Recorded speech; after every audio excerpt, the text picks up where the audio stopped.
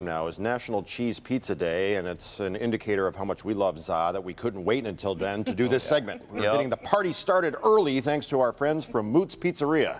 Absolutely. That's right, and here to tell us how you can show off your cheese pizza pride and make it at home is Mootz head chef Elliot Berringer. Welcome, and thank you for being here. Thank you for having me. It's exciting. So everything smells good. I know this was cooked a while ago, but like the sauce. Oh, yes. Oh, enjoy it. Yes. Ready, Jason Carr? Yeah. What are you preparing for us today? I have actually one of our signature pies. This will be the Holy Jesus pizza. It's basically a cheese pizza. Just did you say Holy Jesus? Holy Jesus, that's right.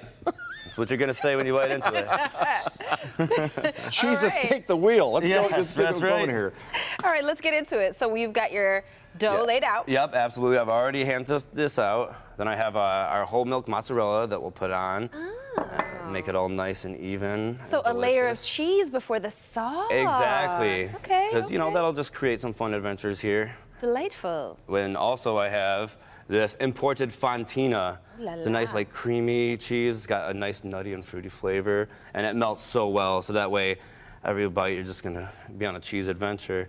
And then also, we are going to put on dollops of marinara. A what? A little dollop, you know. Oh, okay. Yep, a dollop or dollop. So tomato, that way, tomato. every slice. Precisely. I'm gonna start saying dollop. That's gonna be my new thing. So then once I have all these little craters over here, we put it in the oven. Yep. Oh yeah, there we go. And with the magic of television. Yes, it cooks so fast, like even in real life. Amazing. So here's our finished Holy Jesus right here. Then now we'll cut it up. Oh, you can just set it and forget it. Oh yes. But now this is not over yet. Now we got to finish her up with some more cheese naturally. What? We're gonna go with our pecorino and romano. Lovely. Okay. Do a little pepper, believe it or not, just because it gives you like a little heat to go along with all this, you know, savory that we got going on. Our shaved grana padana. Yeah, just go to town there. We're Mootz. You guys are right downtown, you know. That's right. What else did you bring that makes Mootz Pizzeria and Bar so different from other pizzerias in town? Actually, what I have here is our thin crust, tossed Uptown of the Bronx pizza. It's got cup and curl pepperoni, the best quality cheeses. Is that technically what it's called, cup and curl? Yep, absolutely. Where essentially you get those little nice little cups of like deliciousness. Yep, exactly. Little baby shots.